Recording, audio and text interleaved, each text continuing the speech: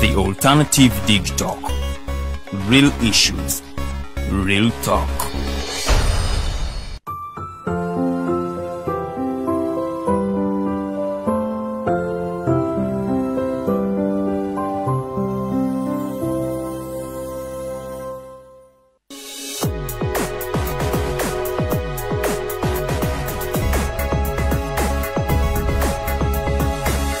The Alternative Dig Talk. Real issues, real talk. Fellow citizens, following the sequence of events, Uganda seems to be at political crossroads.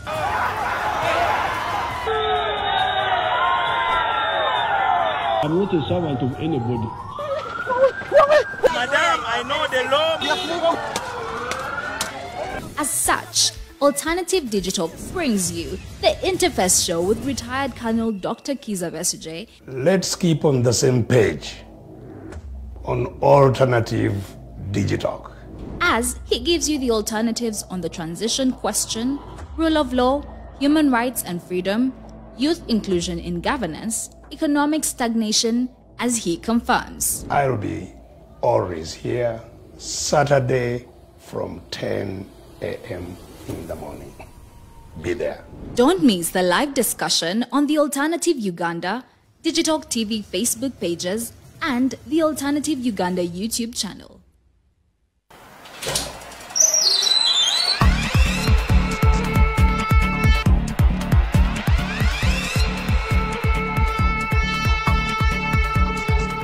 You have got to get up pretty early to go do something.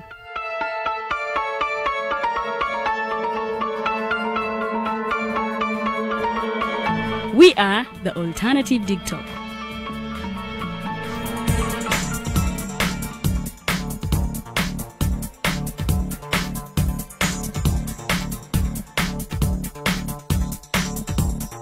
With our mobile studios, we are redefining TV presentation just as technology is setting the pace.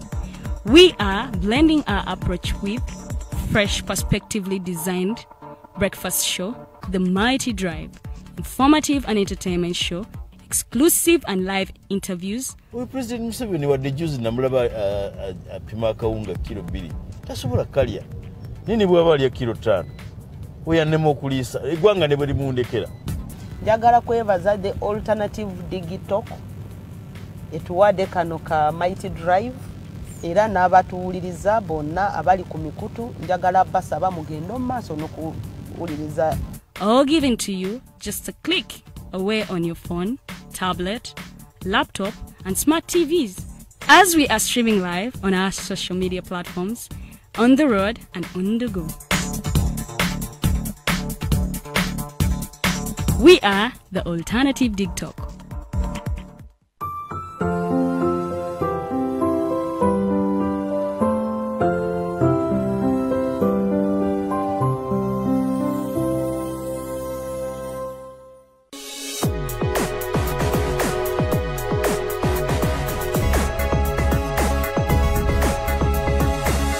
The Alternative Dig Talk.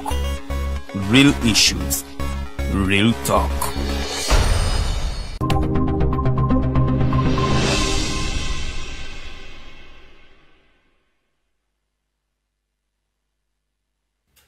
A very, very good evening, ladies and gentlemen. I welcome you to today's edition of the Hotline. My name is Rogers Tulyahabwe, and it's a humble privilege and pleasure to be here to serve you in this capacity today. I believe and I know that most of you have been used to me being on the Mighty Drive and other things, and not commonly on this one, but today, for reasons that are unavoidable, Comrade Abdallah Latif was not able to be here, and so he asked me to sit in for him. So don't worry, please sit tight. We are going to have the discussion as it always happens here at the Hotline.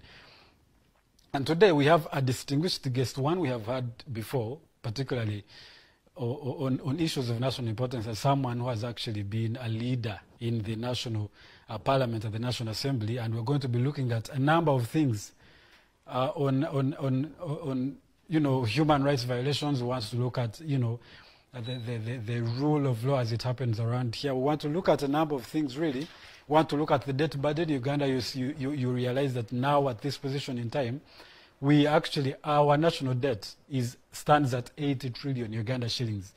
And this keeps multiplying. And now someone would ask what exactly do we borrow for, seeing as most of the monies that we borrow either goes through corruption, goes to a number of things that are not intended, or is spent in agendas that are not the spending targets for which those monies were borrowed. And so we want to look at a number of these things, where that leaves us as a country, but also how much of that can go into the development. We understand that usually, according to research, about, I think, 97% of our internal local revenue collected, about 97% goes to recurrent expenditures. That means government expenditures that happens over time, means administrative costs, a number of things that government runs time again and again, and also servicing the debts that we have, the foreign debts that we have.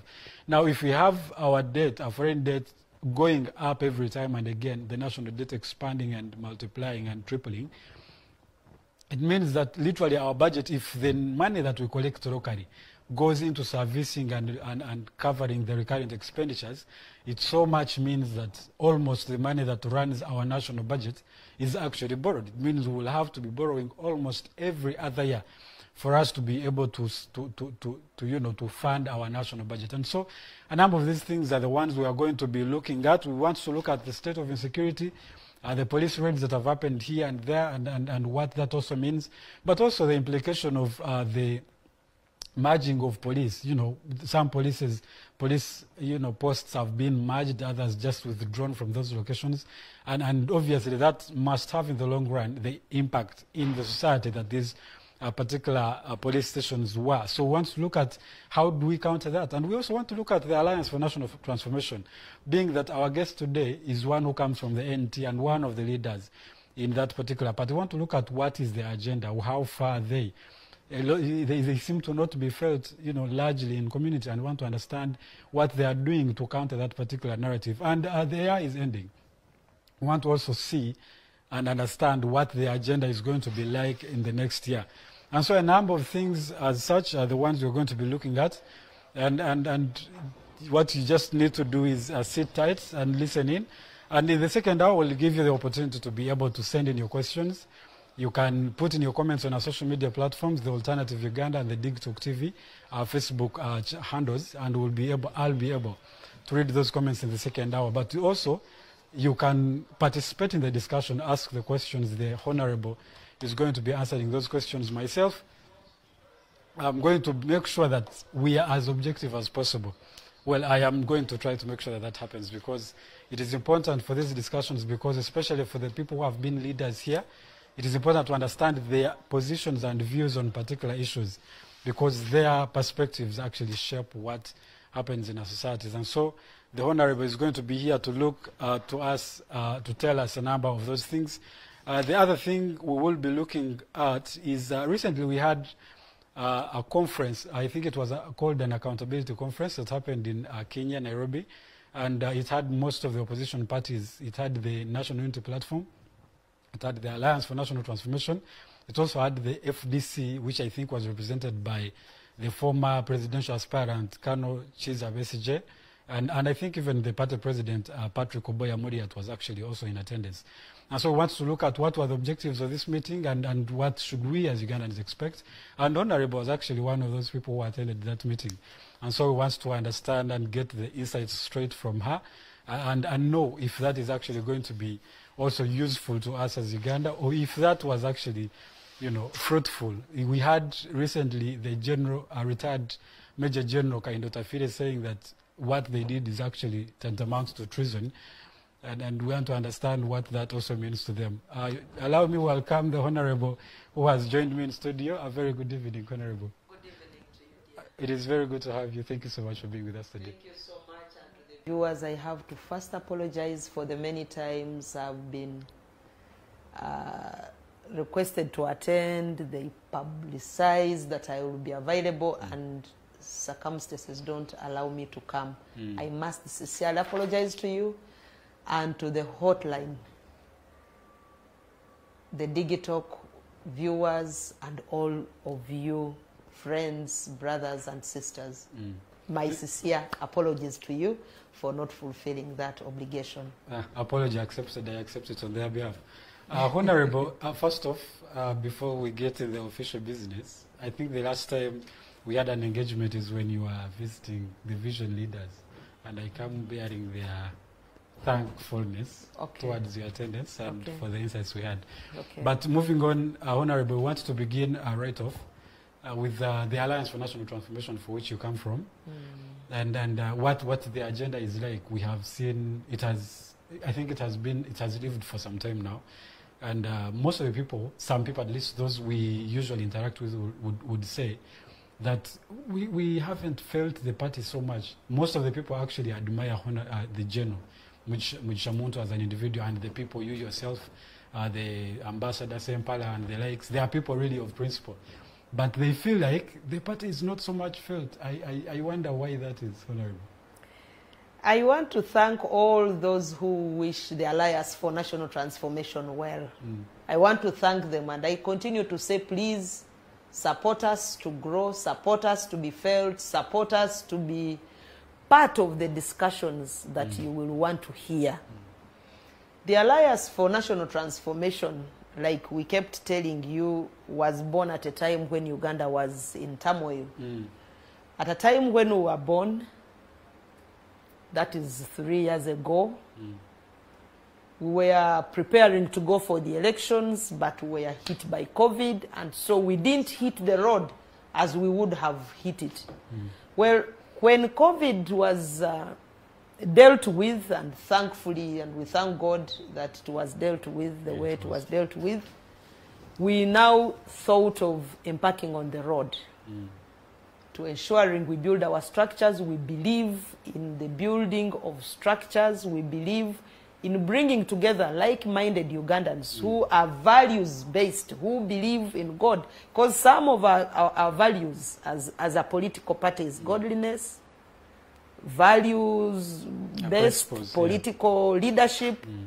We believe in time management. We believe in conflict resolution. And we know that with Ugandans who believe in these principles and these values will join us. We have set our ball rolling. At a time when we wanted to set the ball rolling, again, that is when Ebola came in. But we are glad that it was dealt with very fast and the situation normalized. The party leadership and the party members are embarking on what we believe in best, building of the structures. We have done this in West Nile. We have done this in northern Uganda. We are doing this in eastern Uganda, and we shall continue doing this in the whole country. After doing the issue of, you know, people think we kept quiet. Immediately after elections, we went into the exercise of meeting our leaders. How was the campaign? What did the people say? Why do you think we got the votes that we got? Why do you think people didn't give us the votes that we expected to get? And out of these consultations that we had with our leaders, together with the consultations that we later had with all those who were our candidates, because that is what we did immediately we finished elections, meeting our candidates, asking them what the challenges were, asking them what they thought we should have done better, and how they think we should move going forward. Sorry to cut you short. So in these consultations, one would assume that you came up with a conclusion and a solution to the reason why the party got that much votes that they got. And so one would want to understand, our viewers, to make them understand what could have been the reasons why the votes were few, and maybe the reason for which you and actually it is what we believe in. Reason being, we are not firm on the ground by the time we went into elections. Yes, that's right. So we didn't have enough base on the ground. One of the reasons why we have now embarked on the exercise of building structures so that when we are going into the next set of elections, should they happen, we have these mobilizers from LOC1 up to national level. Then we can be able now to go into the exercise of identifying candidates who will be supported by the structures that were put in place. And during these interactions and meetings, we got to understand that there is something we should do. And so as a political party, we are working on a strategic plan. A strategic plan which we shall unveil to the population so that they can be able to follow us. We also appreciate the fact that we didn't have enough funds, and so we are embarking on a fundraising drive to ensure that we have the sufficient resources to enable us to do what we want to do. So some of those reasons that make people feel that we are not feeling them the way we needed to feel them are those. We didn't have sufficient structures. We didn't have enough time to concentrate and possibly mobilize. Yes. And so it is what we are doing. But we want to first build our structures before we go into aggressive mobilization. We want those who believe in us, in our principles, to be on those committees. Then it will be those who believe in our principles. Also, after getting the necessary training, enabling them to understand our values and principles, then they can be able to go out and mobilize, marketing people to join us after knowing what they are preaching. So do you feel like at the projection where you stand right now, because as you say, it means at this moment, we're embarking at the mobilization, the grassroots mobilization, recruitment, and preaching of the values of the party. Preaching of the values of the parties and putting in place leadership structures. Does it so far feel like, because we have about 4 years, I think about 3 now, 3.5. because this one has ended. Really. 3.5. Yeah, about 3 years to get to another election. Yes. Do you feel by projection that by 2026, the party will be in good position? The party will be in good position to field candidates, and I'm sure by that time everybody will be feeling it. Yes. Okay, let's hope to. We don't want to serve to Ugandans half-baked food. That's right. And we want to walk the talk. When we say we believe in institutions, we want Ugandans to speak. Party activities will stall because the chairman of the party, who is at the same time the president of the Republic of Uganda, is out of the country. And members will tell you we are still waiting for the president to come out so that the party organs sit. Because the party and the state are merged. People will say, but it's because the party is the one that is in power. The party is different from the leaders in power. Except now the problem, Honorable, is one. We have seen in the recent past when Honorable Mao became the Minister for Constitutional Affairs and Justice. A lot of people are saying he has crossed, he has gone, in their government, so he has literally become NRM. It leaves the question of, does it have to be the leadership in power to be able to be the ones to run the government entirely? Because there is nothing that talks about a government of national unity that people would have maybe gotten used to. Well, it might have happened before, but it happens with individuals. That is why when the Honorable Mao went, there was resistance within the Democratic Party. Because the institution was not fully prepared. When the Honorable Joyce Sebugwawo went from the FDC, the FDC remained, some section of the party was confused, was disorganized, and said, how could this happen? Because it did not happen using the structures of the party. Otherwise, if it had been a call to all political parties, let's talk about political parties that have a presence in parliament. And they say to you, the political parties that have a presence in parliament, we would like to have a government of national unity. Can you all say what we can do as a country? We would have understood the goodwill. But what we know is that Museveni is just using patronage. He's reaching out to a few individuals in opposition political parties and telling them, come we work together, come we work together. But by the time they come, they are vulnerable now to speak like they are in opposition. So, and the unfortunate bit is that he gives them positions that will put them on the front line with their party members. The Honorable Betty Sebugwawo is in communications. Communications, yes. So basically, he's supposed to be speaking what the government of President Museveni is doing, whether it is right or wrong. supposed to defend it. There are constitutional issues that Ugandans have talked about and they want corrected. And we know that President Museveni is not about to have them corrected. He puts Mao into constitutional affairs. When things fail, he will say, you know what, you members of the opposition, it was your opposition member who was in that seat that was not doing the right things. Not me, ask Mao. So there Mao is going to carry Museveni's cross. And so to me, well, I thank them, they are Ugandans, they are entitled to serve their country, but coming from political party, was there a mechanism that brings the political parties on board? Is there a mechanism that allows all the political actors in the political party, maybe the party organs, to even have a say on when a member leaves and when a member comes back? It is the same thing that happened to UPC when the Honorable Betty Amongi went. It was an agreement between Betty and President Museveni. It wasn't a UPC position. So there is a way he has made people vulnerable, and he uses that vulnerability to begin fishing. But now, is that a problem of the President Museveni as an individual, or for the parties themselves? It's not the parties, maybe it is the individuals, because the parties have remained. Yeah, the party remained, but now the problem is, every time they, like you said, remain vulnerable.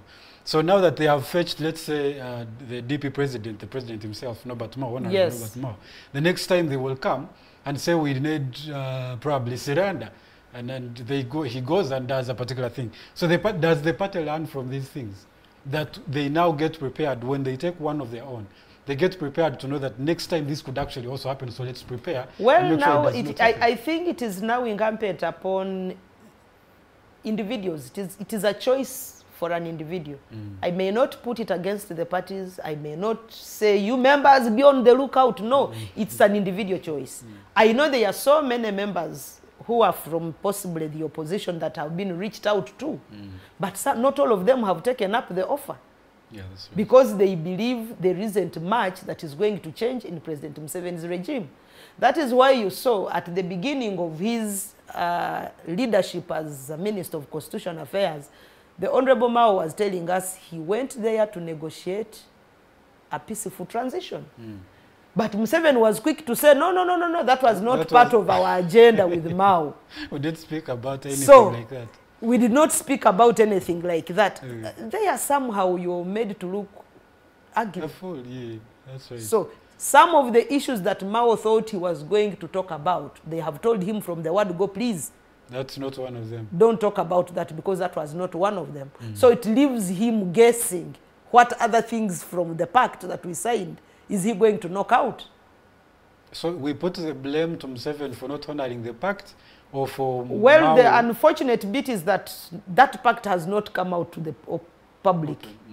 Because eventually when we went to the front line and Mao was saying, yes, I can say it was not part of the things, and yet a few days before that statement was made, he had said part of the things we were talking about is a peaceful transition. He in fact said the agenda was driven by the need for a peaceful transfer. So he's changing position. Somehow, until possibly the two of them decide to make the document public and they all own it, now that is where the issue of accountability comes in. When you go into an agreement like that, who is supposed to follow up and ensure that the contents of the agreement are followed to the letter? Yes. And what are the remedies in case you feel that the contents of the agreement have been violated? Because when you go into such an agreement with in an organized way, you are not looking at yourself as an individual, and you are looking at the common good of all of us. Then there must be things to talk about, and you say this must be done. If we are going to work together, we are working together under certain parameters. And should this fail, then this must be put in place to ensure that we correct what has failed. But when you go there just like that, without creating a fallback position and ensuring that there must be someone to hold you, yes, there must be someone to hold each party accountable, you are susceptible to maneuvers and manipulation. There was no enforcement mechanism. So I may not be really very competent enough to say this is what they talked about, and those that go into the cabinet of President Museveni, this is what they talk about, because he speaks to them as individuals. And even if he was to speak to them as political parties, then there would not be tensions when the member leaves the political party. Yeah. I think there was the other problem is that the member also go on their own. But Honorable, now moving away from that, I want you to comment about, you recently had petitioned a court on the Computer Misuse Act. Yes. And the contents in the act, the amendment, I think, particularly, and we want to understand what were your prayers, what are you looking at? You know, somehow we learn from past experience. Sitting in that parliament for the last 15 years, and under President Museveni's regime, has taught me that there are no laws now that are made without him looking at himself. The Constitution was changed in 2004. It was, I think, 2005, to remove the term limits just because he wanted to run again. In 2017, the Constitution again was amended to remove the age limit to enable him to run. Along the way in 2013, there was the Public Order Management Act, yes, which was passed to suppress the opposition and stifle their operations. Everywhere we went, the police would fly the Public Order Management and say, the law does not allow you. In fact, they even put in clauses that do not exist by saying we should even ask for permission from them. While the law was saying we should inform police, the police said we are the ones to give you permission. You inform them instead of... We are supposed to inform them. I will be in this venue, and the venue owner has accepted, and I think that was meant to say really there should not be a scuffle between the convener of the meeting and the owner of the venue. But now to them they took it that when you come to ask for permission from us, you wait for us to go. You should even indicate that there is a venue. Yes, you have permission from the venue owner. Eventually, sometimes they would even go to the venue owner and intimidate the venue owner and say, if you allow that meeting to take place, we are doing ABCD to you. Before you know it, the person you had agreed with says, hey, come and have back your money. I'm no longer offering my venue. The police is all over me. So it was used to stifle the activities of those in opposition, including the one member, good friend of mine, the Honorable Amama Mbabas, who was presiding over the enactment of that coming from government and being the one in charge of government business. The law worked on him when he also wanted to campaign. So, reading from that, we say that there is danger. When they bring the Computer Misuse Act, and they are saying anybody who will speak using the computer, you write any message that is bound to be construed to mean that you are using hate speech, then you will be arrested. But they don't go ahead to define what hate speech will mean. Yeah, that's right. So it is incumbent upon anybody who wants to hold you responsible to say that the words you have used are hate speech. According to my own parameters, it is hate speech. They say if someone sends a picture of anyone, you must first ask for permission of that person that I'm going to send your picture to someone. So by sharing your picture, I have to first ask for permission from you. If I see, for example, President Museveni beating up people, and I get a picture of him, I should first ask him, Mr. Museveni, I want to share this picture with the Ugandans. So to me, I felt that really my freedoms, my rights are being suffocated. And I knew that this law was just meant to target politicians and politicians who are opposed to the regime.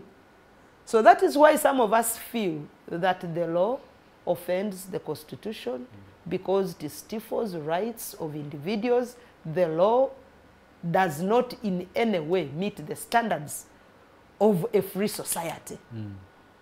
Because there is nobody who will find a child being beaten. By the way, do you know that there is a law that empowers me as a citizen to report when I find a child being abused? Whether a child or anybody, under the Domestic Violence Act, we are supposed to report when you see that there is someone committing an error of domestic violence. You can either report by taking pictures of those people, and now, maybe if it comes to minors, I can find someone possibly raping a minor. I may not have the energy of arresting this person because the person is too big for me. What I can do is to say, at least to help the minor get redress in court, let me send a picture and send it to someone who can come with, or maybe the person is about to do the act. Let me send the picture very fast to a police officer and say, come here, there is an issue. But the law says I should first seek the consent of that person, and I say, hey, you are committing an error, I'm going to report you, please. Do you allow me? How? How do you do that? That's very so even for the journalists, for you to even begin bringing out pictures in the papers and speaking to them, you have to ask permission from the persons whom you covered and say, can I use this picture? Should I send it? Should I come? So that means even your rights of freedom of speech, free press, all those are taken away using this law. That is why some of us believe that in a society that believes in freedom of speech, freedom of expression, and a society that believes in a constitution which gives me a duty as a citizen to protect and defend that constitution. As a constitution that tells me to be patriotic, love my country, love my neighbors, be a responsible citizen, and you think I should not use all available means of technology to be responsible, then I would say that is not true. And to me, I believe that this is intended to again create a scuffle between those in the ruling government who have power and those in the opposition who do not have power. And also to curtail us from the available sources of information. So, Honorable, is your contestation of this law about itself as one, or about its explanation being vague and ambiguous? The law itself. Because... leave alone the explanation. It is done in bad faith. It is not allowing freedom of speech, freedom of movement, freedom of association. But Honorable, isn't also people's privacy paramount? For example, you have seen the social media and how it has been. For the biggest time, you will see that people will just openly share their friends' information, anyone. You find something, share, even if you don't know the person, you do not even know the cause, how it came to about that. That has happened. While I am also aware that people's freedoms must be respected, and my freedom must equally be respected. That's right. My freedom to share information, my freedom to enjoy the rights of innovation must also be respected, but also my right as a citizen to ensure that ill-mannered people do not survive in a society where we are, who are good intentioned. We should be able to participate in helping police to unearth certain things. There is a video that a lady took. There was a man who was beating up an old woman. A lady took up this video, and this video helped a lot. Supposing she had been asked to first go and ask for the permission of this man who was beating up the old woman, would he have conceded that the lady shares it? Not, of course not. But then it means even these who are having street cameras should not have them. Because they are also taking pictures without our permission. So it will mean that also the police will do away with the street cameras because they are taking people's pictures without informing them. That is why we must find a balance. There are enough laws in this country that can guide the proper management of information and encourage innovation. But by saying we are just putting a clamp on those who are innovative, those who are using internet and computers to participate in the governance of our society and pass information to the world, then we just go back to the time when Facebook was closed down. Because all those happened to ensure that Ugandans don't get access to information. So even this is just depriving us of information. When you say don't share information that is not authorized, any message that you share can be construed to mean or to be interpreted as hate speech. And you don't tell us what hate speech is. Honorable, to me, okay, in my opinion, yes, I would think that maybe if there was more clarity on what amounts to hate speech, what amounts to malicious information, I think that is one of the issues that were contested. Elaboration of the whole of these clauses that were put in the amendment. Maybe it would be important because we would both agree that there is also violation of those privacies and all that stuff. So shouldn't we find a balance between making sure that the intention for which we have this amendment is for the good cause, so as opposed to not having it? Where do you find that balance when you were not consulted? You know that the consultation was minimal with Ugandans. The law has passed. The president has assented to it. It is already a law. It has been gazetted. So at what time will you find that balance? You only have to wait to be arrested because the law is now law. And that is why some of us are saying no. Can we now find that balance? Because now if you must find that balance, the reason why we are in court, to say this is illegal, if you pass it, I mean if we let it stay the way it is going to offend certain sections of the Constitution. Right. It is going to offend, to curtail the aspect of freedom of speech, the aspect of freedom of movement, the aspect of social interaction. So can we call it illegal so that possibly the framers can now find time to move to the population and say, how do you want it to be better? But as it is, there is no way you are going to find a balance. The balance will be in those arresting you to say, now we have decided that you have used hate speech. And it will not be their duty to say hate speech looks like this because it is not interpreted in the law. That's right. Okay, and I was looking at the political mobilization and campaigns because that's an area that most people would easily find fault in. And they would say what someone said in the campaign trail probably is against what I believe in, my beliefs and something like that. So and they put only the exception being the commercial advertisement. It's the only time that you can give an information that is unsolicited.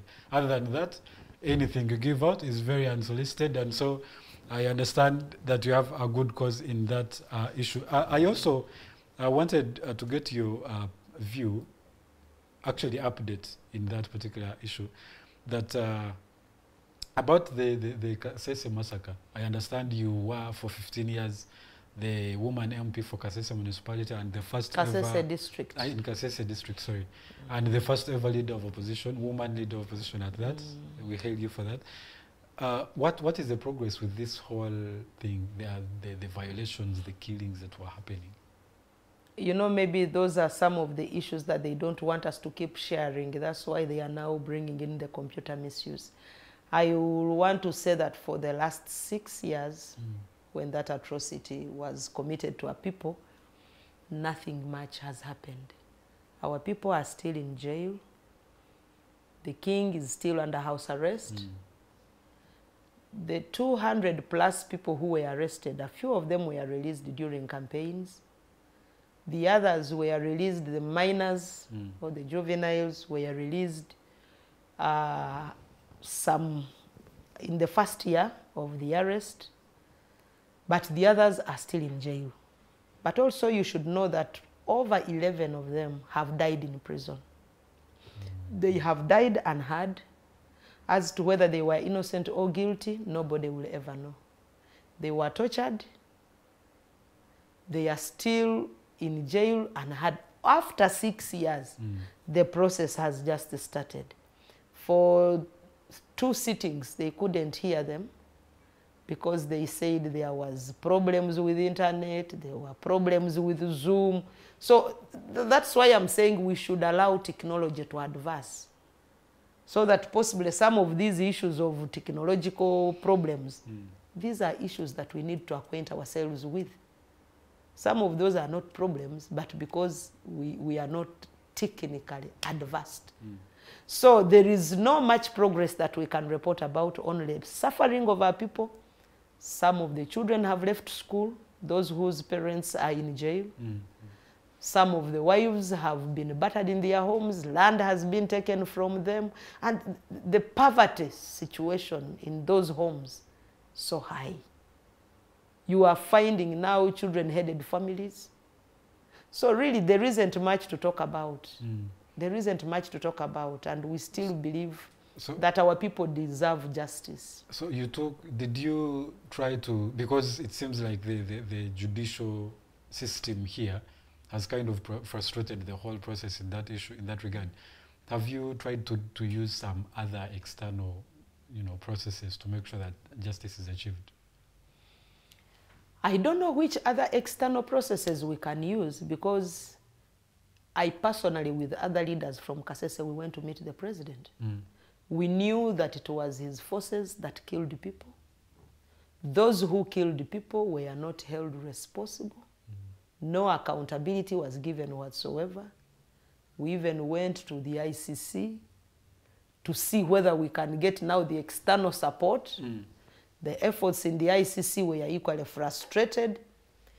We agreed on certain basics with the head of state and said he was going to do sorting, he was going to ensure that those, because we even put it to him that there are some people who were arrested who had never been Royal Guards. But people had their own quarrels with individuals, and they started pointing fingers. So other people were arrested from their villages, not that they found them at the palace. Other people were arrested because they had leadership problems with the Gisos. Other people were arrested because RDCs never liked them. They would say, go and arrest so and so, go and arrest so. So it became a matter of politics. So we told the president this story when we went to meet him as leaders. And we said, it would be very nice that you let go of some of these issues. But also, the method you used was not the right method. You couldn't have killed over 150 people just like that. Even if it is that they had issues with the nation, there were other methods you could have used than resorting to murder. Well, he said he was going to do certain things which up to now he has never done. And so for me, when I say President Museveni is a liar, I will be right in my own view. Because he lied to us, with the leaders of the people, that he was going to do sorting, he was going to ensure that they get a speedy trial. That is what we also prayed for. It has now come to 6 years before the people are heard. Even those who were given bail, they still report every other day. So there is no happiness in our constituency. There is barely, there is no one who is happy. People are sad that their dear ones cannot even be seen. And they are arrested and dumped here in the prisons of Kampala. For someone to visit them, they spend over 150 per a visit. And they may not allow them to see them. They may come and they are not even allowed to see them. Well, sometimes the prison authorities allows them to visit them. But you can imagine if you were to visit your dear ones every month. For 6 years now. For 6 years now. Every month you are spending 150. Tell me how many of those villagers will be in a position to raise the 150,000 every month to come and just visit. without thinking of maybe carrying something for the prisoner. So I know for me that this was a calculated move to first of all cause our people to be poor, because the relatives of the people who were arrested have spent money to visit their loved ones. So their financial situation has never remained the same. Majority of these who are in prisons were the breadwinners in their homes. So you can imagine now the situation in those homes, how it is looking like. So he also intended, the leadership of President Museveni intended to create a generation of vulnerability in Kasese, and he has achieved it. So all we still ask for is that the justice system of Uganda should not continue also accelerating the matter. Let them hear the case. If our people are guilty, let them be charged and they serve their sentences. At least they will know that it is they will know that, yeah, it is a period, whether it will be 20 years, they will know that we are counting there. 20 years, 20 years. If it is 10 years, it will be 10 years. If they are innocent, let them be set free. But by the time they set them free, they will just be useless. Nowhere to begin from. If people who are out of Museveni's prisons are in a dire situation, what will happen to those who are in prisons by the time they come out? Some of them will find no land. People have already grabbed their land. Yes. Some of them will find no marriages. The wives and husbands have already been taken. Some of them will find no children. Some of the children have been defiled. Some of them have been married off at a tender age. Some of them have been made leaders of households. And so the children have not enjoyed their childhood. So for us as people who come from the Rwenzoris, I think Museveni wanted to torture us psychologically. And he has successfully done it. So if there is anything we have to pay for, is for allowing him to use our territory to come to power. So we have to pay for that. And for 6 years, people are in misery, people are in pain, people are crying. There's Brian Abigaba who is asking that, are there some efforts you left while you served as Kasese Woman MP that would help to release these victims? Yes, we hired lawyers to ensure they keep following up, but lawyers can't continue following up. I mean, they couldn't do anything when the state is not ready for prosecution. I remember when we went to court and said they have stayed in court, in prison for the 180 days, mandatory. Court sat at night. You can imagine the politics in this case. Court sat at night. By that time, they were still in the magistrate's hands, and they ordered the magistrate to call court at night. The magistrate had told us, we are going to give you the ruling tomorrow. The day after tomorrow. When we came back, court had sat to say, we are now progressing the matter to the competent court. So the magistrate court said, our hands are tied, the matter has gone to another level. It's now out of our hands. So all the mechanisms that this one is Brian is asking about, we went and said maybe we can use the aspect of negotiation and mediation. That is how we went to the president. He promised what he did not fulfill. We said, okay, let's go the legal aspect. Went to court and said, now can we use the mandatory period as prescribed by the Constitution? They circumvented it and jumped it, took the people to the High Court and said, you wait until court is ready to hear them. That is how they have had to spend the 6 years in court. But we shall continue advocating for, we can now no longer call it a speedy trial, because we do also believe in the aspect of justice delayed is justice denied. That's right. And I do believe that I think the judiciary is out of this.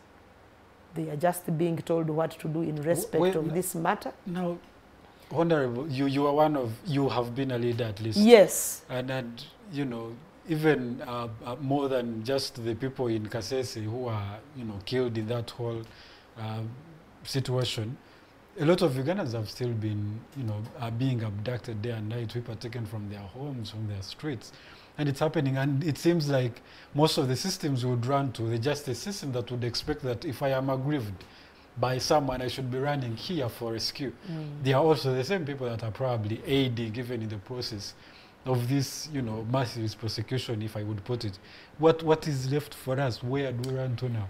To us as Alliance for National Transformation, that's why we believe that there should be total separation of the institutions of government. That the judiciary should purely be independent, the executive be independent, and possibly parliament being independent. That each one of them, and that is the nature of democracy, each of these organs is supposed to hold the other accountable. That's right. These organs were put there for purposes of creating checks and balances. So now the situation that we are in, while Ugandans don't want to believe that we are in a dictatorship, the situation we are in is we are under a state run by an individual. While everybody thinks I'm going to court, the judges will first ask the president what is the issue in this. So what the president says is what the judges go by. While parliament is sitting, instead of parliament deciding on behalf of the people, they decide on behalf of the president. When I say this, I just draw you back to the example of when Ugandans were all in agreement, irrespective of their political affiliation, that Article 102B should not be amended. The one that talked about the age limit. And they knew that President Museveni had served. They respected him. Those who were in the NRM said, we respect our leader, but we believe that this article should remain because that is the only safety valve that we are remaining with in our constitution to provide a smooth transition. That's why we are even gambling with this smooth, by the way, a smooth transition, because all agencies of the state have fused into one individual, the presidency. So the only way we shall get out of these dilemmas is when we get a situation where the state is using all the other arms of government as provided for in the Constitution. And that is why some of us sitting in that parliament were advocating for constitutional reforms, because we knew that the Constitution as it is now gives a lot of power to the president. As an individual. As an individual. The president shall. The president shall. The president shall. You can't believe it. The president is the one who ordered the killing of the people in Kasese. But it's the same president who now appoints the judges. To be able to prosecute the people. To be able to prosecute the people who are remnants of the ones that he killed. So what do you expect? That the judges will burn the fingers that feed them? Quite unlikely. So we thought that possibly if there are other mechanisms through which these organs can be held independent, it is the same struggle that we are in when we talk about electoral reforms. When we talked about electoral reforms in the Citizens' Compact on free and fair elections, we thought we could have an independent electoral commission. The president appoints the commissioners, including the chairman of the electoral commission, and he comes into an election as a candidate. But now look at a situation where you are in a football match. One of the players has appointed the referees. One of the players has even been in position to see which ground you are going to use. He's the one who has appointed the linesmen. And he's a player. Would you be in a position to win such, to score against him? So the moment we all keep quiet about these ills that are happening in our country, and we keep saying it is for them, to the extent that when the Kasese massacre happened, it became the Bakonzo issue. When the Kampala massacre happened in 2020, it became a Nupu issue. When the Vijambia people went into massacre, it became an issue for them. And we Ugandans remain silent. They will come for you and nobody will be there to speak for you. So we better all speak sense to our leaders and tell them that life matters much more than anything. But I also know that when we get afraid of speaking to power, that becomes one of the problems that we encounter, and we begin nurturing dictators without knowing. By the way, dictators do not make themselves. We make them. We make them. They make mistakes and we start glorifying them. That is why you see people kneeling down to say President Museveni is sole candidate. What does that mean? You are telling the man... Is it an issue of losing hope and knowing that there's nothing you can do to change they it? They are breeding a dictator.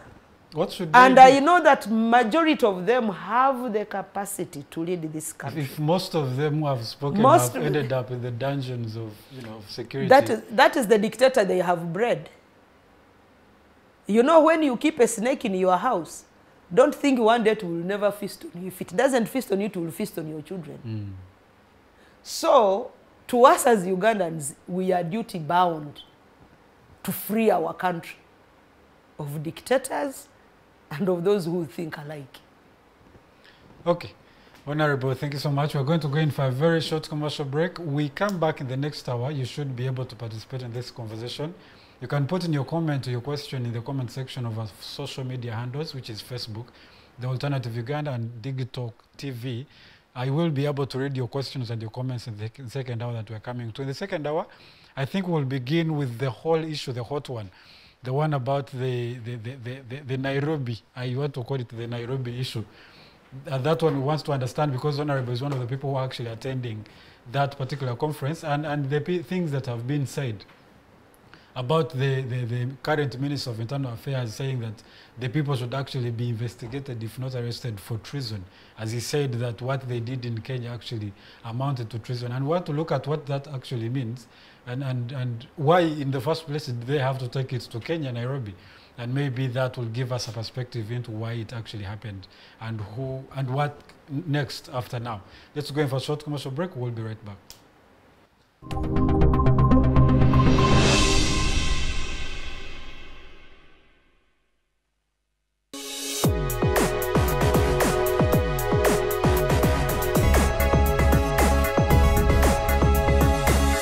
The Alternative Dig Talk. Real issues, real talk.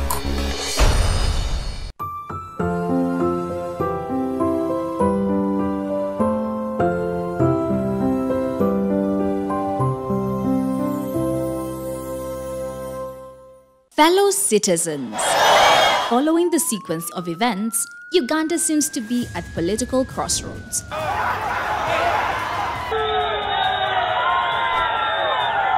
I'm not a servant of anybody. Madam, I know the law. As such, Alternative Digital brings you the Interface Show with retired Colonel Dr. Kiiza Besuje. Let's keep on the same page on Alternative Digital, As he gives you the alternatives on the transition question, rule of law, human rights and freedom, youth inclusion in governance, economic stagnation, as he confirms. I'll be always here Saturday from 10 a.m. in the morning. Be there. Don't miss the live discussion on the Alternative Uganda, Digital TV Facebook pages, and the Alternative Uganda YouTube channel.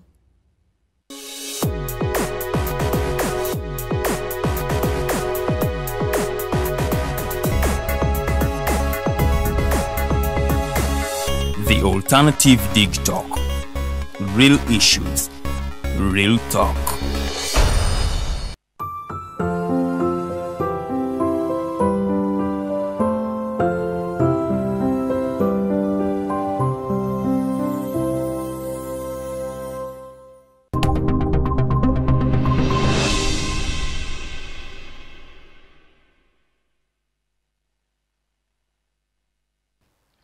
Welcome back from that short commercial break, ladies and gentlemen. My name is Rogers Tulyahabwe, and together on the set today is Honorable Winnie Kiiza, the first ever woman leader of opposition, the former now, but also I think she led opened the gate for the women in that parliament, and she set a ground for women leadership in this country, and one who a lot of us actually look up to. I am one of those people who are inspired by what she does as an individual. But now, Honorable, we want to begin with the Nairobi issue. We understand that, I think it was last month, the most, I think it was the opposition, let me carry it all together, had a conference in Nairobi where a lot of torture victims were assembled and said to have been received all those issues, most with broken legs, some without arms, others with different injuries, to have said that those injuries were inflicted by security agents of the current government. What was the whole achievement behind this whole thing? As in, what was the target of the meeting, and would you say that it was actually achieved? Well, I would like to thank the Kenya Human Rights Commission for enabling us to gather together as members of the opposition in Uganda and as defenders of human rights.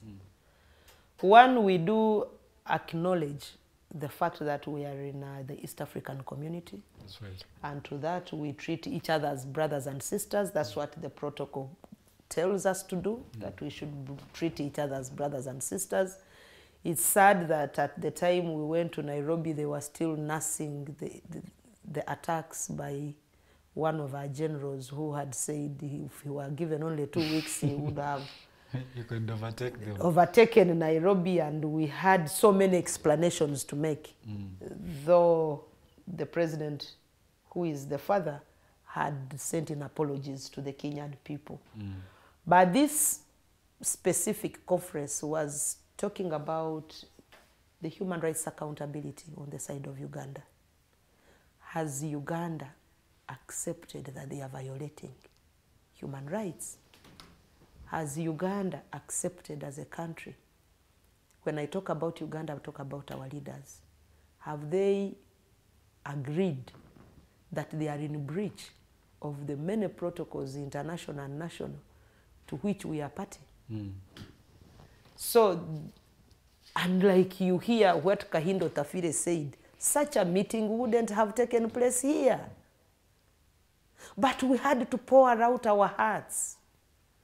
We had to talk to the victims of this state-instigated violence. Majority of the victims that gave their testimonies of the horrors that they went through under the hands of the state agents have never gotten anyone to speak to. Many of them still live in fear. Some of them, up to now, are still being hunted by security.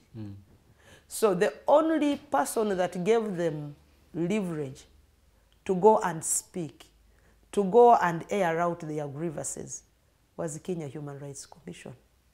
And the issue there was that Uganda cannot give us an opportunity to speak. It can't allow us to breathe.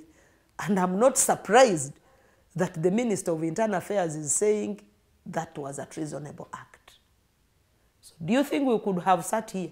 So the conference happened on the invitation of the Kenyan Human Rights Commission? Yes, it was arranged by the Kenya Human Rights Commission, and they are concerned that these issues are happening and nobody is holding anybody accountable. They are police officers and army officers who shot people in broad daylight, and nobody wants to even talk about it.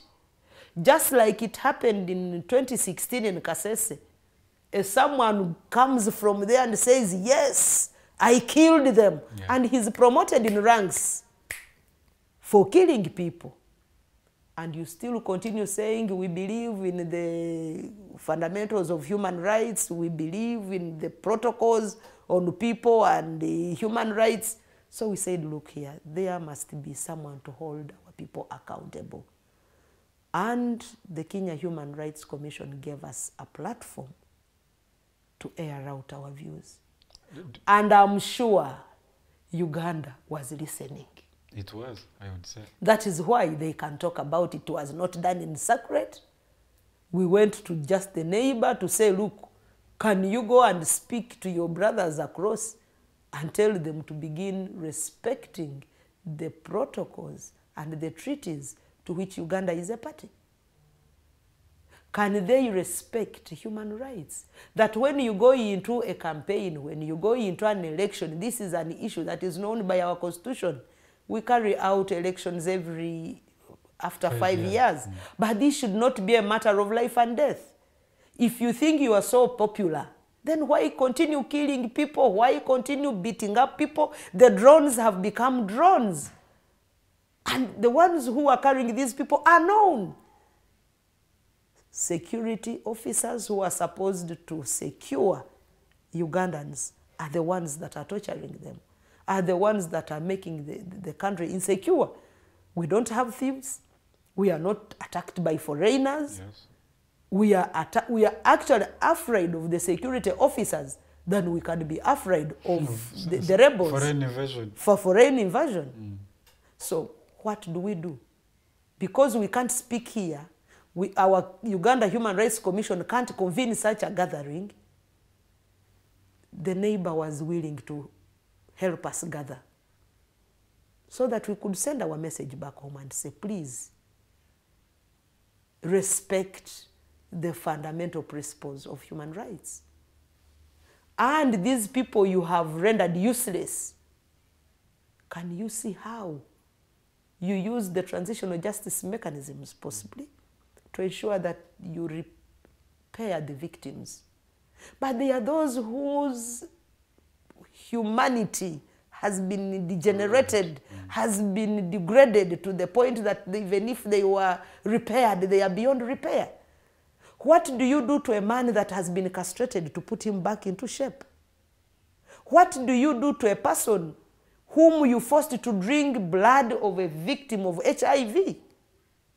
What do you do to a human being whose limbs you cut just because you want to overstay in power? So when Kaindo Tafire cries out and says those will be charged with treason, I don't blame him, because that is what his boss maybe thinks. And that is the reason the meeting couldn't take place here, because many people have been asking, why couldn't you have your meeting here? We couldn't have it here because the condition was not favorable.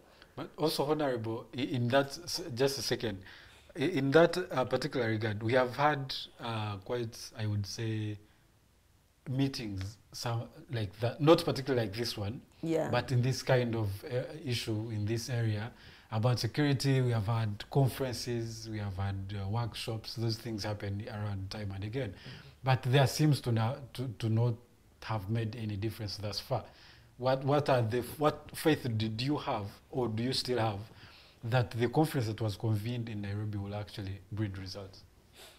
You know, in conflict resolution, one of the things that you do to help the victim is to enable them speak. Yeah. To kind of release the steam. Only to get someone to speak to helps you to heal. So even to give them a listening ear, because they have never gotten anyone to speak to them, was sufficient enough. To us, we achieved that, to enable them speak. And we want to thank the Kenya Human Rights Commission for that, for enabling our victims to at least speak. Two, we know the state we are dealing with. They are the offenders. We know that they might not do much, but at least let the world know that even when we append our signatures to international protocols and conventions, we don't respect them. That was another achievement that we made, so that anybody who deals with President Museveni's government deals with them cautiously, knowing that this that they have signed, you know, we are quick at signing them. This they have signed, there is a probability of not honoring. That we achieved. So we know that there are those who didn't even know that Ugandans were going through this, because there are people who say, you know, we have achieved peace in Uganda. President Museveni has brought peace. How do you preach peace to such a person and the family? And you say you have brought peace, when you yourself, you are the very person who is plucking out their nails, who is castrating them, who is killing people in prison.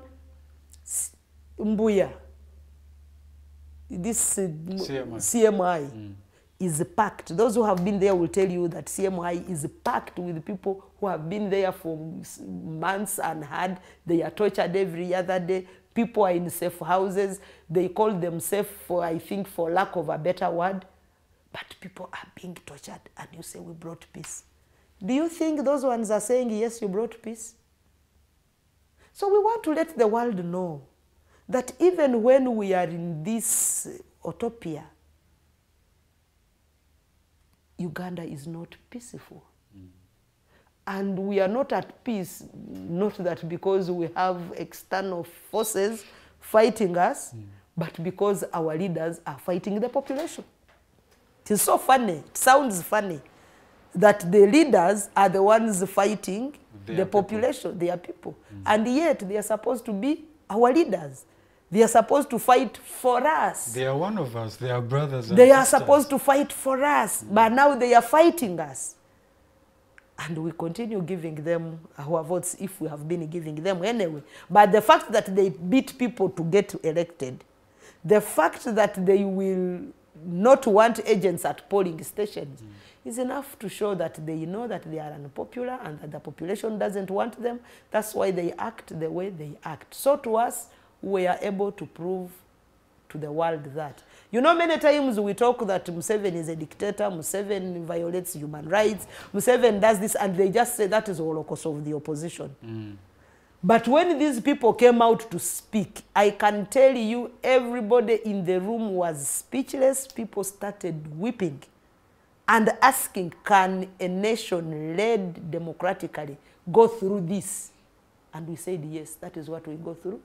So, Honorable, what do you have to say about the allegations that some of the people who are actually assembled were not victims of the state-sponsored torture, that some of them actually had, you know, their legs cut off or arms or whatever they were suffering or whatever had become of them from random accidents that happen every day, that some of them were actually, you know, the police will tell you they were random accidents when we saw the police vans driving over them. So they will say they were just random accidents. Let them prove that those are not the people that they ran over. As someone will tell you, I extended, but that picture, you must even be having it here, where a police van is chasing them and driving over them. So how? Let them, okay, bring a list of those they think they have tortured. Then we can know that those are not part of them. But some of them have police bonds anyway. After they had been tortured, they were brought to their police stations and given bond. Bonds, yes. So how do you say you have given me police bond and you say you are not responsible for their torture? Let police give us a list of those they think they have tortured. Just like they gave us a list of whom they think they have killed on the Kampala streets in 2020. They read a list of 54 people and said, at least for us as a state, we acknowledge that we have killed 54. As if those 54 were animals. Yes, yes. That's impunity. So at least we are able to let the world understand that the country we are living in is a country whose leadership has become hostile to the population. While the population would want to respect the leadership has less regard to the mere basic fundamentals of human rights. The mere basic fundamentals of providing security and safety for person and property. We are able to at least let that out of the unknown. That's right. Having been one of the people who have been at CMI, I would not so much as, you know, be on the other side. I know what it feels and or what it is actually to be at that hill. It is a place you do not want to be. But now, so it means that it is only the posturing of the security to say that some of the people who assembled were actually random accidents. If they say they were random accidents, let them prove. Let them tell us the ones they have tortured. And then they say this one is not part of the ones that we have tortured. they were accident victims, and then they tell us the particular time when that accident happened, because they should be having records of these accidents. And along Masaka Road, Winnie Kiiza got an accident and she lost her leg. And here we have the evidence. We can say, okay, maybe they were random accidents. Accidents, some of. But let them also tell us that, yes, we accept the other one we tortured and this one we didn't torture. It is now up to them to prove. Otherwise, the people went there. We know them as victims of torture. We know them that they are victims of state-instigated violence. Let them prove otherwise. As a part of that conference, or the aftermath at least, have you also thought about maybe, just maybe, engaging the executive of this country to say that, look, these people have suffered this and that. What do you have any kind of reparations? What do you have to say about this? Or at least for the allegations that they say. You know, when the state says some of them are not part of the ones we tortured, then we expect them to say, look, come and we talk. Because for us, we are helpless. Or at least we agree that there are some of them we tortured. Yes, or we agree that there are some of them we tortured and say, now the ones that we tortured, what do you think we should do? But because they are this full of themselves, they feel this sense of entitlement, they feel they did a great job, and anyway, some of them were pampered for doing a great job of torturing people. Some of them got promotions. Yeah, they did. So those who got promotions out of torturing people will continue to torture because they also want promotions. Promotions go with something, a bigger pay. So if you must kill people and then you get a better pay, you get recognized, you get acceptance, you must continue doing it again and again. If people were punished for the wrongs they committed, then nobody else would want to do them. Okay. So there is no way we can say that they should, we should go and talk, because first of all, they don't want to tell us that they are the ones who did what? Who tortured. And even if they tortured, they did it with joy. So how do you go to such a vampire? That's right.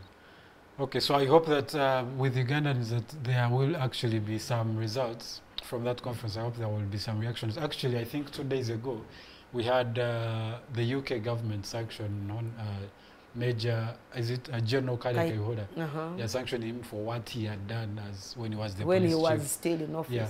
We know that this meeting will continue yielding results. Maybe the Kenyan government should also take it up. We also, through that meeting, requested the Kenya Human Rights Commission to pass our grievances over to their counterparts in Uganda, the Uganda Human Rights Commission, because human rights really are... we are in a bad space. Everybody deserves to be respected. We are human beings, and we need to be treated as such. When you degrade a human being to just a mere animal and possibly a beast, then there is no reason for them to keep living. And if they think we are these animals, then they should not even keep coming to us for votes. So that is why we think that the issue, we can't continue saying we are sisters when we can't be in a position to hold each other as accountable. Kenya, as a sister to Uganda, needs to take up the responsibility of being the brother's keeper. Keep us as we keep them. And they say, here we come, we believe you have been doing this. And we thought that possibly, it is also our desire that after talking, instead of branding us as terrorists and criminals, and possibly they say now that is an act of treason, let them address the issues that we are talking about. Because these issues affect all of us. Yes, right. The issues affect productivity of the country. When you look at the happiness index of Ugandans, you may find that it is lower compared to how it was maybe some 10 years ago. Why? Because of some of these acts and atrocities. So that's why we think that instead of blaming the victims, now they want to victimize them the more. I'm told they have started reaching out to some families, some families to tell them your son is an ADF, your son is a terrorist, and now you know your daughter is like this, because they want again to implicate them into some other issues and torture them into why they went to testify as victims. But this is not the country that we desire to live in.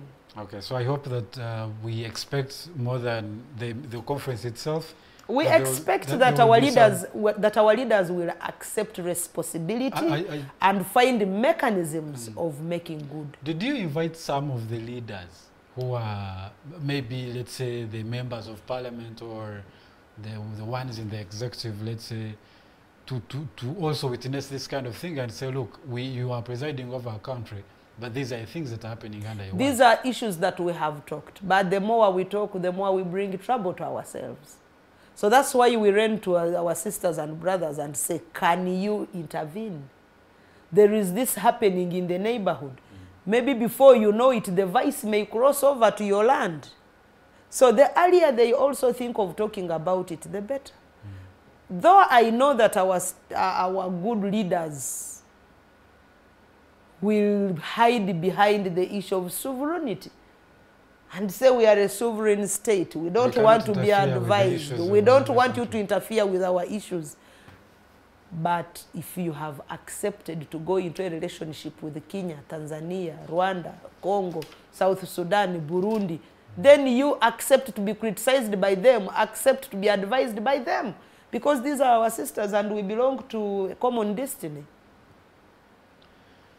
Okay, so the only thing we can have now is hope that something is going to come out of that and that our Uganda Human Rights Commission also comes through. Only that most of the people have actually said that itself, they do not make their own decisions. Their decisions are also subject to someone's input also. But moving on from that, Honorable, I also wanted us to talk a little bit about the debt burden of this country. We currently stand at 80 trillion Uganda shillings, our national debt. And I read some statistics that said that about 90% of the money that is collected, revenue, internal collection, the local revenue collected, goes to debt servicing and recurrent expenditures. Which means that literally our budget, the actual development agenda, is only done by the 10%, the 10% and the money that we borrow. Which literally means that every time for us to finance our budget, we might have to borrow again and again and make sure that we keep this in shape and going. What do we have to do as a country to get out of this thing, do you think, Honorable? Just like you have said, Uganda as a country is in problems. We were interacting at another show with the permanent secretary, and the permanent secretary was posturing that the economy is well. But on the same day, Bank of Uganda was meeting with members of parliament, and they were saying the economy is not well. Ugandans should know that we are depending on borrowings. Just like you have put it, we are getting closer to 80% of our internally generated revenue to be servicing debts. We are at 83 by June of this year. We were at 73 trillion in terms of debt. So in the margin of 6 months? Yes, it is an accumulation. We have been borrowing and borrowing and borrowing. So even when we have a 48 trillion budget, our budget is lower than the debts that we have. I mean, is lower than the debts that we have. That is why a bigger percentage of our budget is going to debt reservicing. Now, when we go into debt reservicing, it means we shall not do as much as we should have done. What does that mean? That we shall continue borrowing to service. Now, we have even reached an extent of even borrowing to pay salaries. That is where we are as a country. Borrow to pay salaries. We have all along been telling government that the cost of administration is so high. Many people who crave for districts, constituencies, should know what it means to have these institutions and structures in place. As we open our country to having more and more districts, then we are bringing in more and more people who are increasing on the debt burden, the cost of administration. As we have a cabinet of 80 plus members, ministers, all those are costs that we are meeting. So much of the money that would have gone into social service delivery goes into administration, paying salaries, servicing now the debt. And those are constant monies. And those are constant monies that happen every month. You don't have to miss a month. If you are to miss a month, then people must expect arrears. Whether you have the money or not, you will have to pay it. That is where the government again ends up going into borrowing. I remember there is a time in Parliament when we borrowed money and they were telling us they were going to pay the arrears of health workers then in the 10th Parliament. We allowed government to borrow the money, but they didn't. You know, much of the areas that we have as government, as a country, areas are in terms of pension, areas are in terms of the services that people do with the government, those who are doing construction with the government, those who have supplied us things as government. They have supplied the nation certain things and we have not paid them.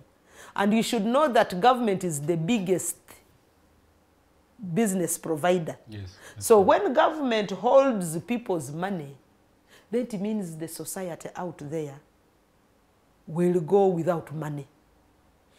Many people have gone into debts to try to do government's work.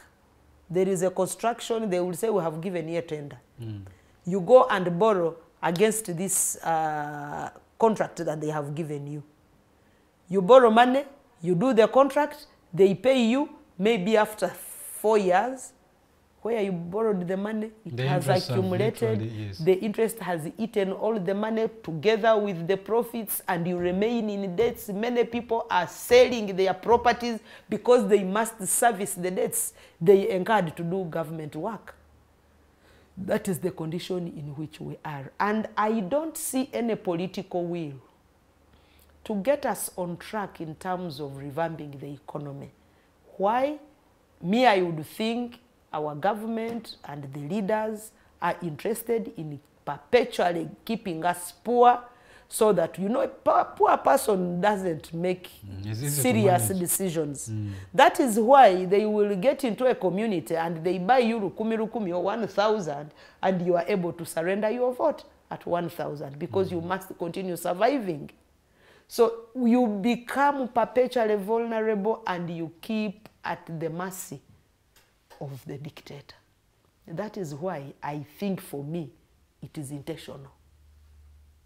Two, you will find that the head of state will conveniently give out handouts to people, knowing that these handouts, they will not put them to proper use. Because first of all, they have no plan for the use. They have not planned to receive that money. So what they will do is to go drink it and remain in the same shape, but singing praises to him. But much of this money is borrowed. We even borrow money and we use it for things for which we are not intended to do. Borrow money to do agriculture. You first use it to pay salaries, and you are to pay, you begin even paying the interest before you use the money for the purpose for which you borrowed it. By the time you say, now we have assembled some more money, it has depreciated. And you're no longer now in position to do You are no longer in position to do the job for which you borrowed the money at the same amount. So these are the positions we are in. So don't think we have hunger for no good reason. Even when Sustainable Development Goal number 2 forces us to have a hunger-free society by 2030, I'm not so sure that with our planning, Uganda is about to have a hunger-free society. But also, Honorable, how do you talk about the people, because part of the problem actually we have had, and especially with finances, is corruption. Yes. And embezzlement. And most of it, yes, we would agree that it goes to the government. Most of them, I think, according to the IGG, I think over 10 trillion. The IGG's report was indicating that every hour, 1 million is disappearing in a government office. 1 hour like this? Every hour like this. 1 million is disappearing in a government office. You can imagine how many hours are in a year? Yes, due to corruption. For each million? Yes, every hour it is disappearing. That is to the minimum in every government office. So check how many offices they are and just know that every hour 1 million is disappearing in any of those offices. So even when we have borrowed the money, when we take it, maybe if we have chosen to put it to the reason for which we borrowed it, then another bunch of it is lost to corruption. At least enough of it will have been spoiled in other things other than the reason for which it was borrowed. So as a country, I think there is no serious political will to sort the economy. There is no political will to end the misery of the people. The World Food Programme report indicated that 29% of our children who are below the age of 5 are stunted. It further indicated that 19.7% of Uganda's population is below the poverty line. And when you still have a population that is below the poverty line, definitely you will not fail to have a hungry population. Yes, possible. Majority of them will die of hunger. The fact that they are below the poverty line. And, you know, it's a duty of government to ensure that citizens are given the basic opportunities, and State Policy 14 gives us these rights and opportunities. A right to education, a right to security, a right to food, a right to the basic needs. So if people are dying of hunger, it means the state has abdicated on its responsibilities of ensuring that the population is having access to security, is having access to food. Food security is part of what we should talk about. So we need to address the issue of climate change. We need to put more money in agriculture, because over 70% of our population is employed in agriculture. So if you can leave just 70% of the population to fate, and you keep guessing on whether there will be rain or not, then it means you are not capable of holding your population together. We know that Uganda is one of the countries really naturally gifted by God. Good climate, good weather, that is what we talk about.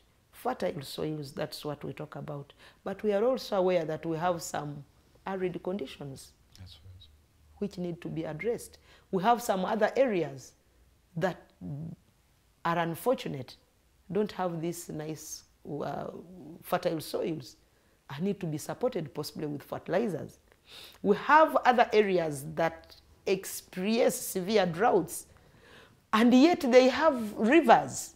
If I may just give an example of Kasese, we have a line of over 12 rivers flowing through Kasese. Flowing through Kasese to the extent of even causing terrible floods that misplace people. But we still suffer from hunger because the place is sometimes experiences droughts. We only just want our government to do us a favor, if I will call it so. But they are doing their job as commanded by state directive under the principles of the state principles, policy number 14, that they have a duty to secure us in terms of food security, education and whatever. And I thought possibly if they would do irrigation with these rivers, mini irrigation schemes to support the people to grow food as and when they want, because they have land. but we still want to wait for Mother Nature to water these crops. Sometimes they will dry, sometimes the rains are too much, and we can't control them. We get poor harvests. Either way, it is extreme. Either way, it is extreme. When the rains come, they will come and cause disaster. When the sunshine comes, it will come and cause disaster. But can we be guided by a good government that will say, look, maybe you can go into greenhousing, or greenhouse farming? Can you do some irrigation schemes? Maybe they can be used to tap some of the water that causes commotion, and you do farming during the dry spell. All these can be achieved if we have a government that cares for its population and wants to sort the economic pressures that the population is entangled with. And by doing so, we shall also be able to answer the question of hunger that we are experiencing in our country. Yes, Honorable, I wanted you also to talk about as we were talking about corruption and embezzlement. And I think some years back, we had the president say that, look, if someone is stealing money, but they are keeping it here locally, it means somehow it is also benefiting some people somewhere, so you can let those go. So it keeps us wondering, in a situation where the people who are embezzling are left scot-free, and the economy is literally crumbling, what are we going to do now? You know, when you are a parent, when you are a parent in the home, and you see your child stealing sugar, and you just say, it is my sugar, you know, it is our sugar, let the child just eat. Before you know it, you will see your child going to the neighbors and start stealing chicken. Before you know it, he's on the streets as a highway robber. So when the IGG wanted to do a lifestyle audit, and the president said, no, don't touch my people. Me, I just knew that is what he was all along. President Museveni has never had political will to fight corruption. When he wants to fight corruption, he will go to the small people. These small cows who steal 5 million, who steal 20 million, he will go for those. But those who steal in billions, why he doesn't want to go for them? Because majority of them are appointed by him, and therefore they are known to him. Majority of those who are building big houses out of corruption are the ones that are close to him, are the ones that are financing his campaign. So somehow he's also trapped between a hard place and a rock. Yes. Should I touch them? They stop funding me. And I still need another Chisanja since he doesn't want to rest. Should I leave them? And the population will say. But eventually he had to say, please leave them. As long as they are saving within here, what do you think they did? They clapped and said, okay, we shall continue stealing and building it here. But does this money go to everybody in the countryside? When they build here arcades and malls, do they spend in Amuru? They do not. Do they spend in Kabale? It ends here.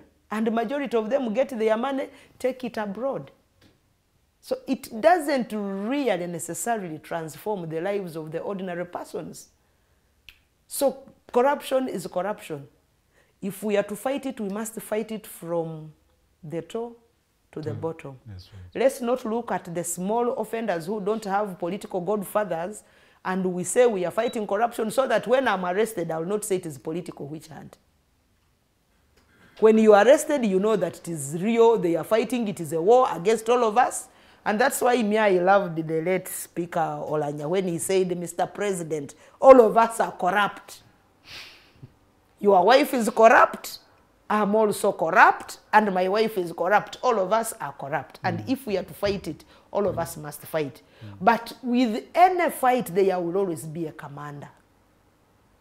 And the foot soldiers or the soldiers will always listen to the voice of the commander. Right. So when the commander says, go slow my corrupt people, what do you expect them to do? To continue thieving and building here.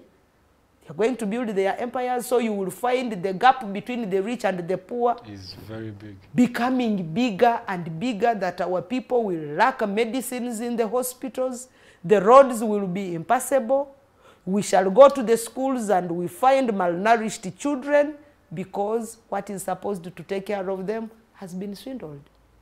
But remember, these who are accessing free money, we go to the same markets with them. We take children to the same schools. So when they think there is a lot of money, maybe they are even the owners of the schools, they will hype the fees because there are some people who can afford. They will go to the market and buy at any price, and the people will think that is supposed to be the rate at which we should buy. So for you who is not a thief, you will go to the same market and you will find a bunch of matoke at 30,000 and you can't afford it. While to them who are doing it and keeping it within the country, 30,000 is just useless. That is what they give to kids to go and buy just sweets and ice cream. Now, Honorable, I also want, in that same regard, now, because now when you say that some people are going to be left scot-free when they're embezzlers, it has a cost on the economy. But also we have had this issue of the extravagant incentives that we have given, especially to the foreign investors. Now, some people have asked if that actually does contribute to our economy in the long run. Does it invite more foreign direct investment, or does it even cripple our economy? You know, we have for a long time discouraged the government from the so-called investors. I would love to see an investor coming in and saying, I'm going to invest in agriculture. And then my country tells me, Winnie, do you have land? There is someone who wants to invest in agriculture, partner with the person.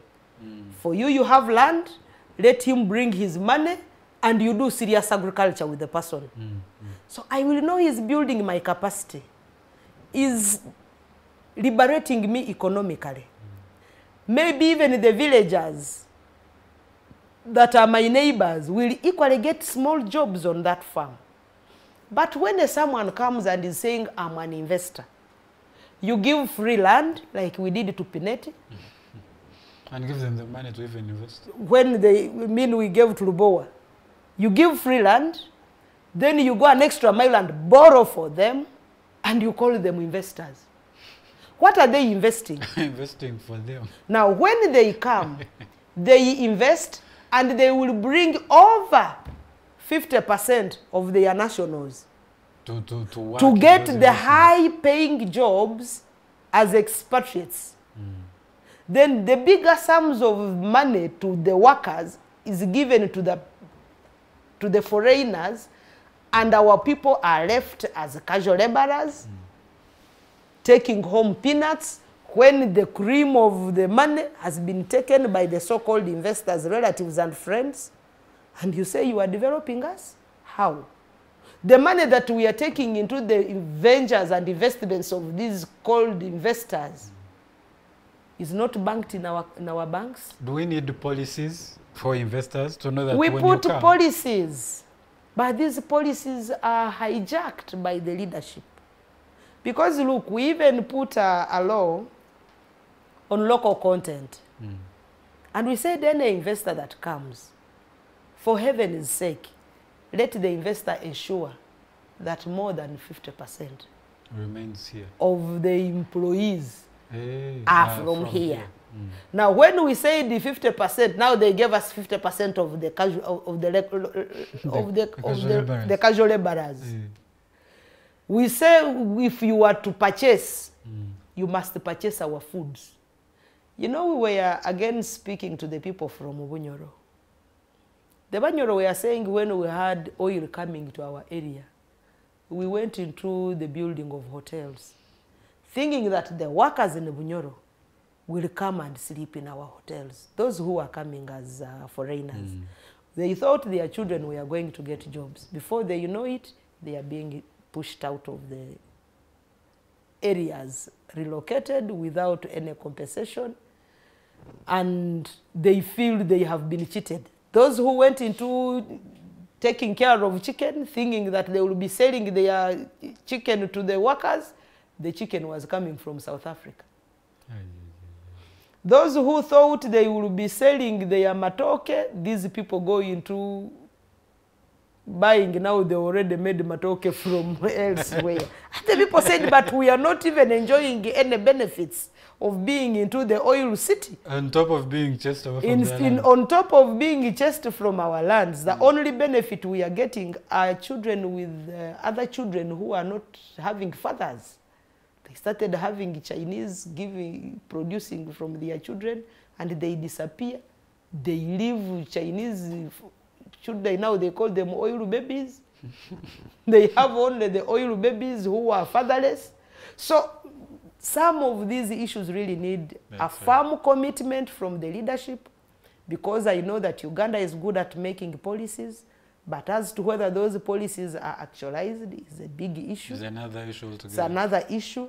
We can continue as a country to say, yes, we welcome investors and they are welcome, but which type of investors do we bring? And some of us do even think that the so-called investors, we just manufacture them, but we want to use them to rob the country.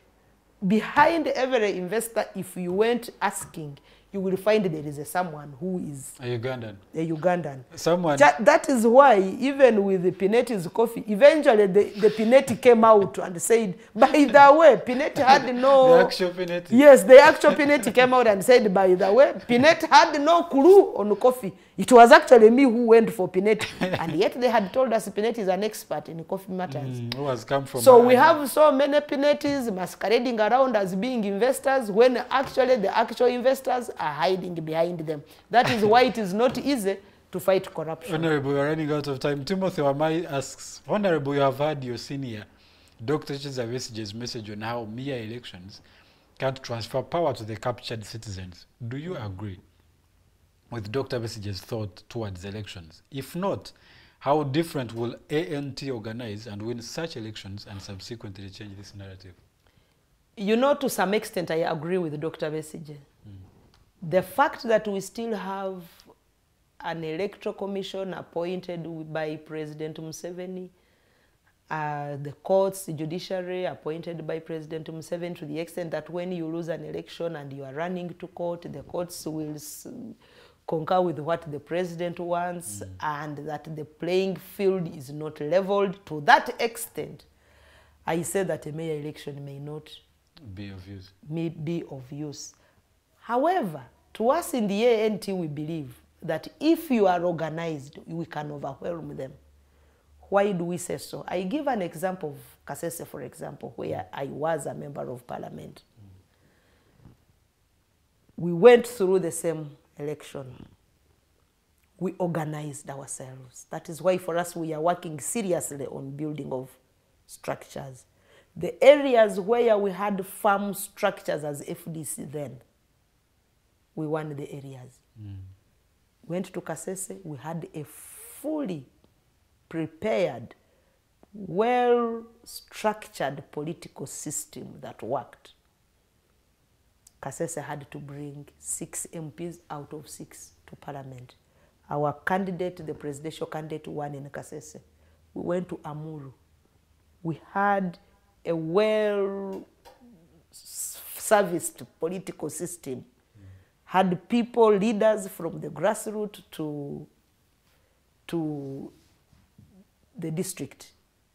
Amuru voted almost 100% for the FDC. And basing on those 2 scenarios, we do believe that if Ugandans, using that model, building systems, and when I talk about systems, I mean the political institution, building family from the grassroots to the district level and subsequently to the national level, we get our people to guard the election, they may never win us. Kasese was a contested one. I went through a by-election. All of us were witness to this. But because we had a force that was on the ground, well-structured political system, other friends came from the other districts and came and beefed us up. Even with his armies and forces, Museveni could not win that by-election.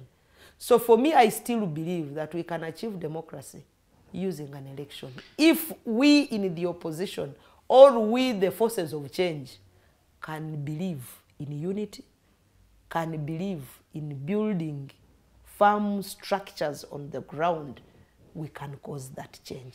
Van John says, nice to hear from the voice of wisdom, Honorable Winnie Kiiza. We have a lot of people who are watching, some organs from Germany, Brooke Williams. There's a lot of them, I can't break them down. This one says, Honorable Winnie, an accomplished leader. This is Kasude Ismail. He says, has risen through the leadership ranks to get to where she is today. She is a team player, very social and a down-to-earth woman who freely associates with all people regardless of their class. One of a few politicians who are not proud. Thank you, Isma. She's a potential presidential candidate. Presidential material come 2026. I wonder if you have... when we have built the systems in our, political party, we want to build a system that will ensure that whoever contests wins the election. Whether it will be Winnie, whether it will be who. Okay. That will be determined by the political party that I come from. Okay. Magara Brown says, live from Kampala, Nyakato Rusoke. Wow. Says, I cannot agree more. Thank you, Honorable Winnie Kiiza. Kiiza Zek says, thanks, Honorable Winnie Kiiza, for the great words. She has nailed it on the oil hoima issue. Oil babies who are fatherless. Ronald Muinda says, who will allow you to build He said, who will allow you to build structures at the grassroots without dismantling them? If Museveni could stop existence of parties from 1986 to 2000, you think he can allow now parties to build structures to remove him from power using an election? Well, then, you know, that is what we have kept telling people, that we need to also sit as opposition actors. Because even when we think we shall not use a ballot to remove him, we need to plan.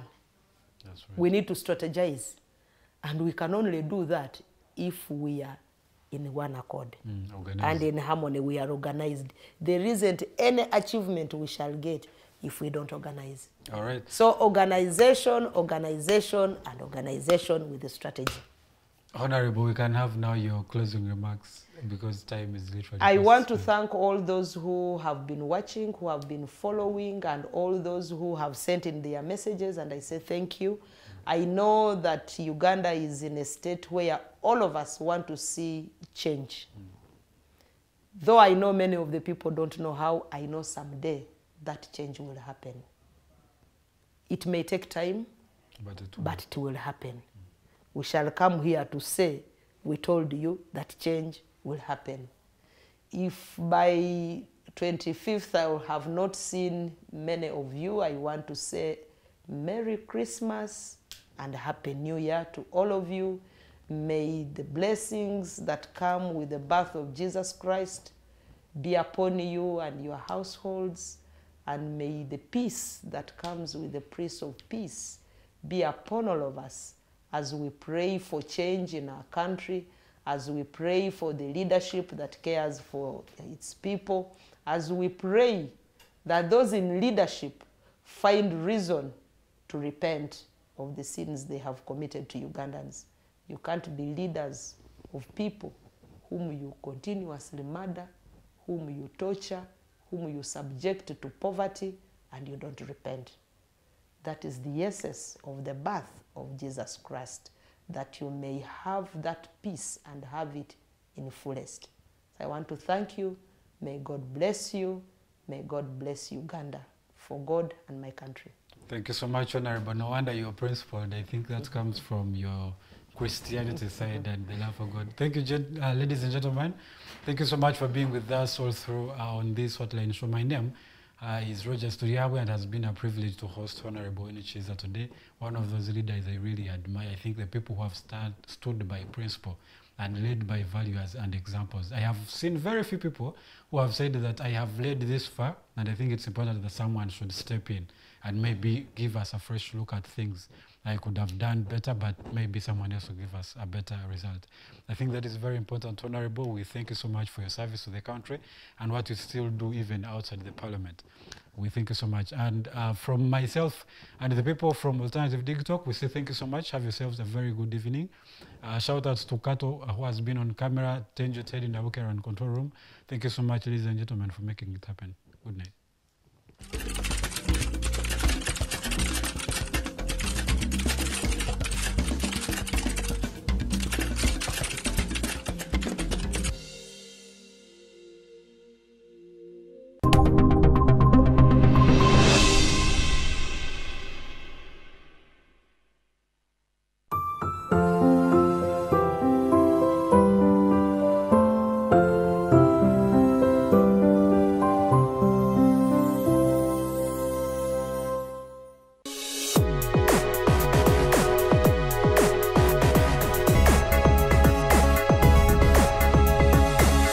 The Alternative Dig Talk.